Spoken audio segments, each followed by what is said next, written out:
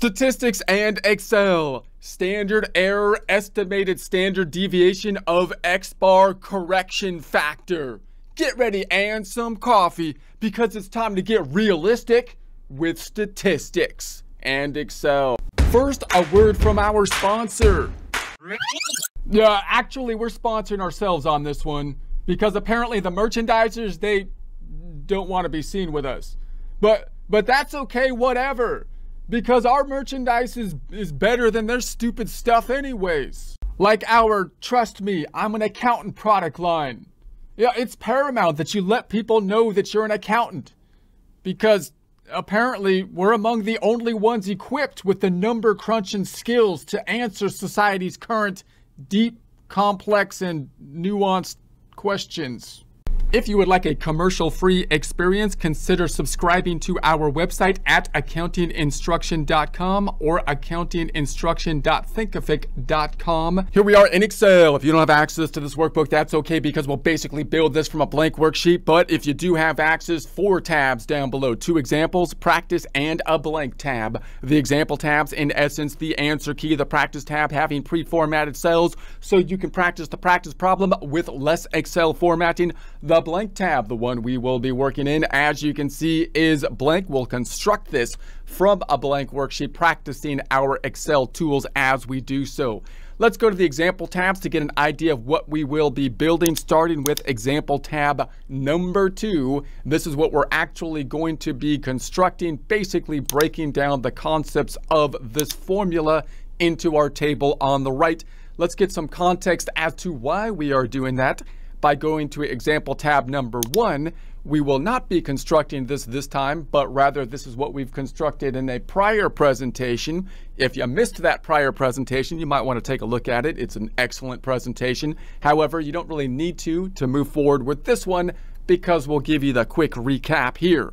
So we're basically have the idea here that we want to get some information about a larger population. Typically what we do is we take a sample of that population, we look at the characteristics of the sample, and we try to determine whether or not we can apply those characteristics to the larger population. Now in our case, the larger population we're going to say is only 7 items. Usually the larger population might be a whole lot larger than the sample that we are taking. This time, in order to demonstrate what we want to demonstrate, we're taking a larger population of only 7, and we're taking our samples of just 3 items of the 7 items. Now, one of the things we would like to be able to do is use that nice bell-shaped curve, because we know a lot about the bell-shaped curve and can define it with basically 2 numbers, one being the center point, that being the mean or average, and the second being the spread, otherwise known as the standard deviation. However, we know that the actual data, the population, might not have a bell-shaped curve. It might be skewed to the left, might be skewed to the right, might have more of a normal type of distribution. However, the central limit theorem tells us that if we took multiple samples, in our case, we're going to take the theoretical extreme here. That's what we did last time. If we take samples of 3 and we did all possible samples out of the population of, in this case, only 7 items, then we took the mean of all those samples. So now we're taking the mean of every 3 samples. Then this data, the standard deviation of this data, or this data, would tend towards more of a bell-shaped type of curve. And so that it means that when we look at our 2 numbers, one being the mean, the central point, we have the mean of the actual population, we have the mean of each individual samples of 3 in this case, and we have the mean of the means of all combinations of 3 that we took. All of those, however, should be going towards the mean of the population. So the mean is fairly straightforward. We're probably going to get the best estimate with this mean. It'll be exact in this case because we took all combinations, but even the mean of the sample should tend towards the mean of the actual population. The standard deviation, however, is more confusing because although the standard deviation of the population gives us a measure of spread, it doesn't tell us the shape of the population per se, and it might not be bell-shaped. If we could also take the standard deviation of one one sample of 3 in this case, but that's also not what we're looking for in terms of that bell-shaped curve. What we're trying to get is the standard deviation of all the means, as though we took every possible combination. So that's what we did here to give an example. We took every combination to prove that. However, in practice, of course, we're not going to be able to take every combinations of samples. That's the point. We're taking a sample because we can't measure everything about the entire population. Therefore, what we need to do is approximate the standard deviation of all of the means, and that's where we derive this formula. So this formula basically is giving us the standard deviation not of the population, standard deviation not of the sample, standard deviation of as though we took every possible combination of whatever sample size, in our case 3 here, and then we took the standard deviation of the mean of all of those. And that's the thing that's going to tend towards the bell-shaped curve. So that means that, so hopefully that gives us an intuitive idea of how they derived this formula to get some conceptual understanding of it, so that when we apply this formula, we're not just mechanically putting together steps, because it's hard to memorize things that way. In other words, if you say, why are you doing the formula at this part in this practice problem, and your answer in your mind is, well, that's because step number 3 says I just apply this formula and then it spits out the answer, you're acting like a calculator and you don't really have the conceptual idea. And we don't need to break down all of the math to understand it conceptually, but basically we want to get the idea of what this formula is basically simulating, because it will be easier to us conceptualize it and then apply that concept possibly to other things in the future. Now, in practice, we might have this standard deviation of the population. We're going to assume that in the start that we do have that. We have the standard deviation of the population, but then we'll change that. If we don't have the standard deviation of the population, the standard deviation of the sample might be used, of course, to approximate the standard deviation of the population, so that we can get, in essence, the standard deviation of the X bars, which would be the approximation of all combinations that we're looking at for this particular example. Also, if you have a binomial situation where possibly it's a survey and you have a yes or no question, so there's only 2 outcomes to it, then this formula could be a little bit different. We'll look at that type of situation in a future presentation. All right, so given that, let's go to the practice tab. Has pre-formatted cells, so you can work through it that way. I'm going to copy this formula and bring it over here. Now, to draw this formula, if you wanted to make it, you can do that by going to the insert and then equation, and you could just use this ink drawing, and you can basically, even if you just have a mouse and not a pen, this actually works pretty good, right? You can say, okay, even if it's pretty sloppy, this equals, and you can see it messed that up, but I'm going to say, okay, and then I'm going to put another one of these up top, and then a square root of n. And notice this is all messy up top. It's not doing exactly what I want, but then you can go in and circle this and say, okay, hey, look, this should have been, it's still, oh, there it is, should be the sigma. And they got this one right, but this n is wrong. So this n, it missed it, should just be an n. So you can basically build this formula out, and then now this is wrong. This should be just like a normal bracket. Oh, now it's still messed up. This should be like a left bracket. I don't know, but you can play with it. It's a little wonky, but it works pretty good. But we're going to keep it here. So we've constructed this formula. Now we're going to give our given data. Let's imagine that we have the standard deviation of, well, before I do this, let's format the sheet. Let's not get ahead of ourselves. Let's select the entire sheet, right-click on it, and put our baseline formatting. Format the cells. I'm going to go to the currency, negative numbers bracketed, no $sign. We'll remove the decimals to start off with, adding them as needed. Okay, and then I like going to the Home tab to make it bold. You don't need to make it bold possibly, but I think bold works when doing the presentations on a screencast. All right, so STD of the population. This is the STDs of the population. 190 STDs out there. Standard deviation of the population we're going to imagine. So then we're going to say N equals the sample size. Sample size. So in our example over here, we had a population of 7. Sample size was 3. Usually you're going to have a sample size that's going to be a lot smaller compared to the population for most of the things you're measuring. So maybe the sample size, let's say, is 250. Let's make this a little bit larger now. And then let's build our table. Now I'm going to construct our table. We're going to say N. N for us is going to equal the pop size. Now notice, hold on a second. What happened there is pop size. Now when these get kind of long, you could wrap the text by going to the Home tab, alignment, and wrap the text, but I don't like doing that because then it makes a fat cell here or a wide cell, and that messes anything up to the right of it. So unless I'm going to insert a table, in which case I need one cell with a header on it, not 2 cells, I will typically undo that and say I want this size bit to be on another cell. And then I'll make both of these cells black and white so it still looks neat, even though it's on 2 lines, so that I can have my headers. So there's the pop. This should be pop.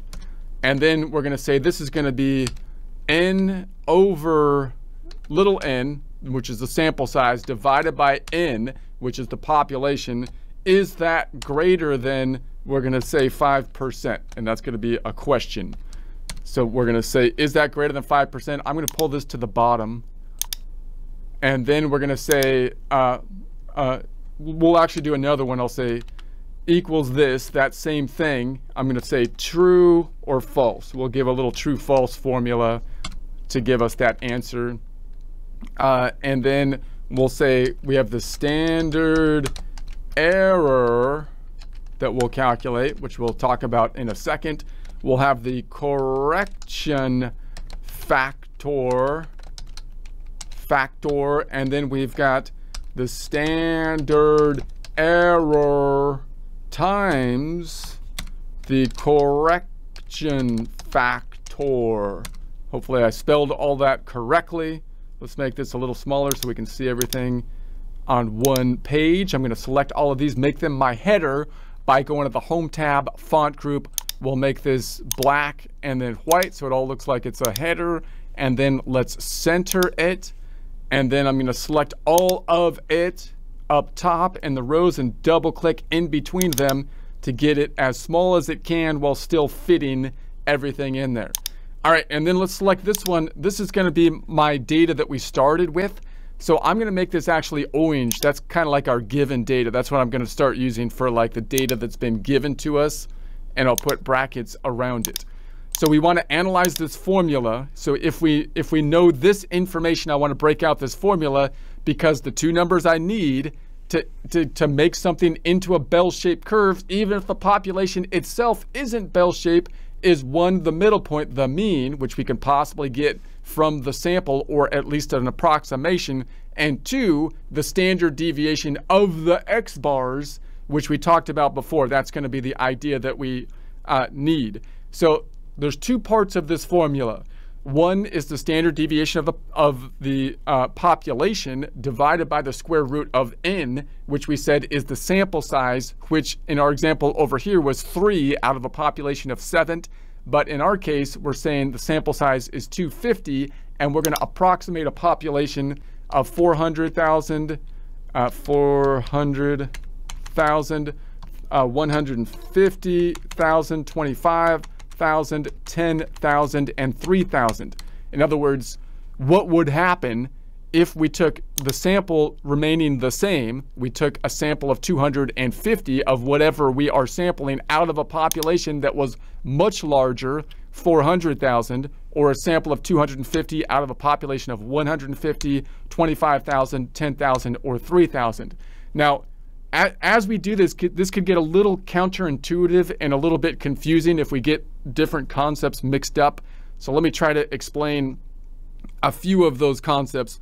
One of the you would think that if I have a larger n, a larger sample, that would be good because then I'm getting a larger thing to sample compared to the population. And typically it is good. However, there's not like a one-to-one like relationship. In other words, you would think that the larger the sample I get, then I'm going to get much more accurate data. And that relationship is not exactly correct. And this is the analogy that you can compare to like the cup of soup, right? If you have a can of soup and you want to taste how salty it is, you could take a teaspoon of the can of soup, as long as it's stirred up properly, and taste it and see whether or not it is too salty. If you have a whole bucket of soup that you're going to be feeding to a whole host of people, then you could still basically stir up the soup and take a teaspoon of the soup. You don't have to like down a whole gallon of the soup to determine if it's too salty or not. There's conceptually kind of a similar concept here with the sample size. You might think, man, 400,000, that's a large sample. That would mean that the number, that's a large population, so the number of samples would need to go up relative to a smaller population to get the same level of confidence intuitively. That's one thing that we need to keep in mind conceptually. The other thing is that this formula has what we're going to call the correction factor over here. So the correction factor we don't always need, and the correction factor, that's why we have this 5%. So if n, which is the sample compared to the population, is greater than 5%, meaning that means n is relatively large compared to the larger sample, then I have to use the correction factor, which kind of seems counterintuitive, because you'd be like, well, wait a sec, it's good. Wouldn't it be better if the sample was large compared to the population? It is possibly conceptually better, although again, we just talked about the relationship not being exact in terms of how big the sample needs to be in ratio to the population. But for this particular formula, if the sample size is close to the size of the population, then we have to add this correction factor just due to the way basically the formula works.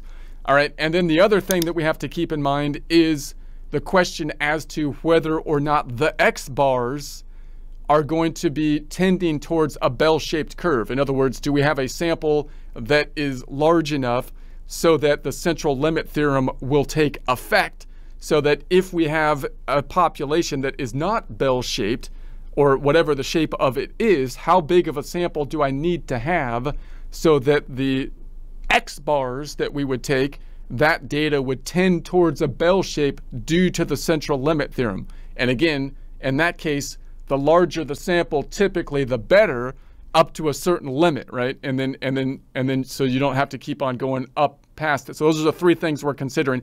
This time we're considering this bit. Do I have to use this correction factor, which normally you don't, because normally the sample that we take is going to be quite small compared to the population. So let's break that out and see that in detail.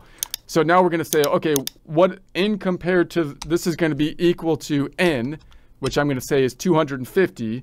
I'm going to say F4 on the keyboard because I want to copy that down and divide it by the population, which will start at 400,000, and then we'll take that same 250 at 150,000, and so on. Let's go back on it, percentify to recognize. So I'm going to go number group, percentify to recognize, and then we'll add some decimals. And then I'm going to double click on it and copy it down.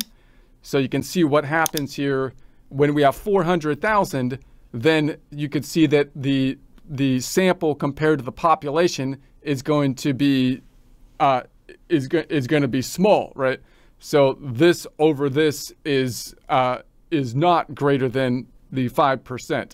And here it's still pretty large n compared to a sample of 250. So we're still not over the 5%. And then here we're still not, and then here we are over the 5%. So in this case, this is the one where we'd have to basically add this correction factor, which again seems kind of counterintuitive, because you're like, wait a sec, isn't it good? Like isn't it good that the sample?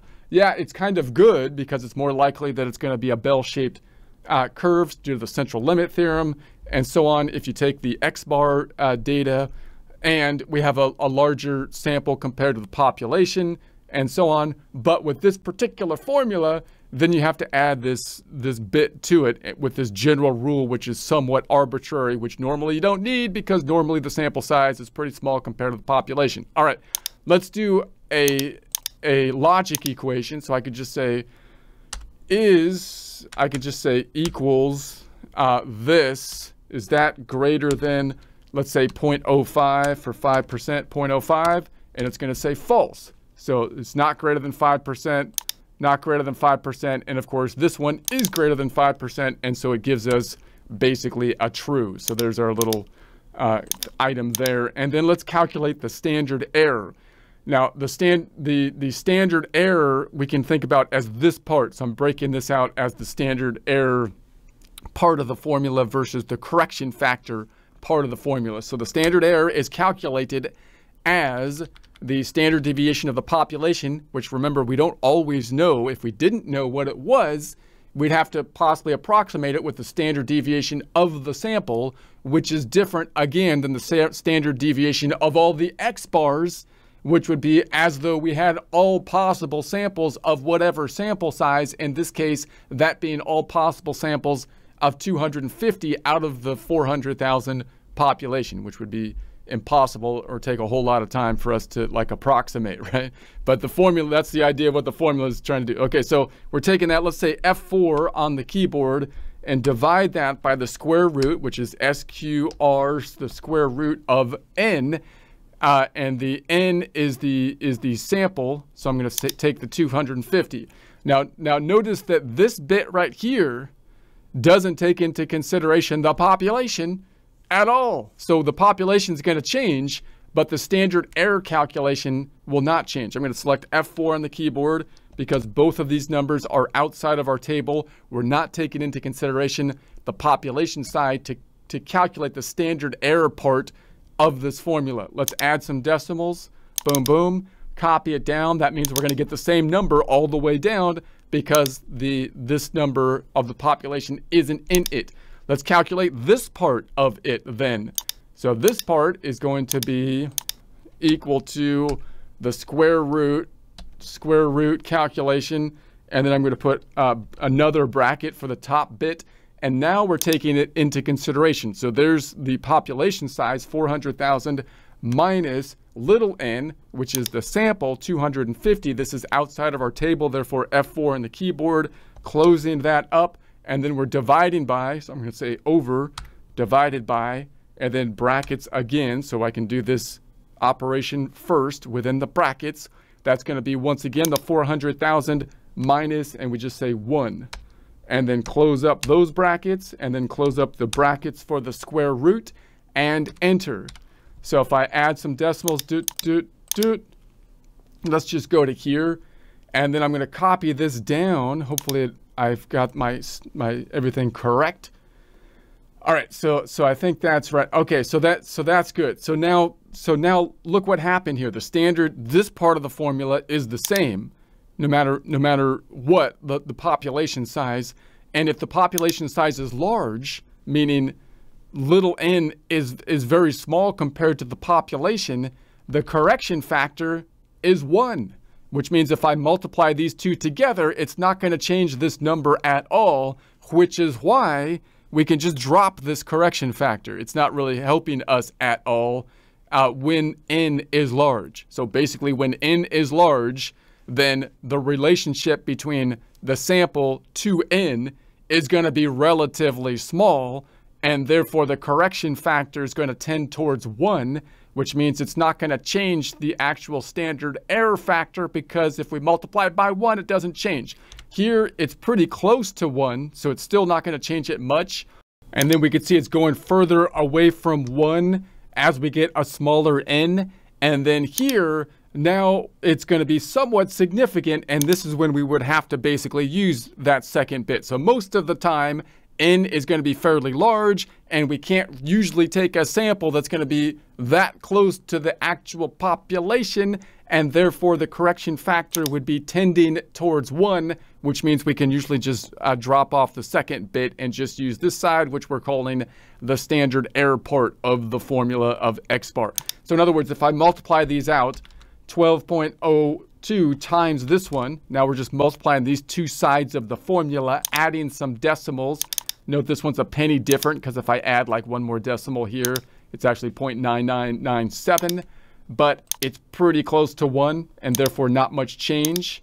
Not much change here, and not much change here, but a little bit more change here. And then here, the change becomes somewhat significant, which is why if this were true, meaning n, little n over big N, sample size divided by the population, if that is that's fairly large, sample size is fairly large compared to the population over the 5%, we might then have to use this correction factor, and that's going to be the general idea. All right, so let's make all of these like blue and bordered, home tab, font group, make this bordered and blue, and then maybe we can say use correction factor to not use correction factor. So we're going to use correction factor if it's true, and not use it if it's false, and just to get an idea of this. And then we could say, let's say FALSE, and then I can say, let's go ahead and format these. I'll do a format painter and say if this is equal to false, we're going to say don't use it. And then if this is equal to, let's say, equal to true, then I'm going to make that green, meaning we have to, did I get that backwards? That means not use, we have to use the correction factor and not use the correction. Let's do it that way. I got it backwards. So this is the one we have to use the correction factor, this side, if little n over big N is greater than 0.05%. We're not going to use the correction factor if little n over big N is greater than 5%, which will typically be the case if we're dealing with a population that is fairly large, because we will not be able to take a sample large enough compared to the population in that case. Now remember, the things that we have to keep in mind here then to keep them all these things straight is that a larger sample size typically is good, but the level of confidence doesn't necessarily go up from the sample size compared to the population, because we have the analogy of sampling the soup to see how salty it is. We don't need a huge bucket of the soup. However, we also have the concern of how large the sample size needs to be so that we can apply the central limit theorem, so that we can get a bell-shaped curve of the X bars approximating all of the samples. And again, we get to basically a limit where that will happen. It will tend towards a bell-shaped curve, and then once we've hit that, we might not get a whole lot more benefit in terms of that concept by adding, larger samples. And then there's the concept, do I have to use this second bit of the formula, which is a little counterintuitive, because in that case, the larger the sample size is related to the population, the more likely you might have to use this second bit of the formula in order to approximate the standard deviation of the X bars, which is the thing that tends towards a bell-shaped curve. Remembering the two things we need to define a bell-shaped curve are the mean, which we can approximate either with the population itself, if we have that, or with the sample, one sample, or with the X bar of all of the samples, as though we had all combinations of the samples.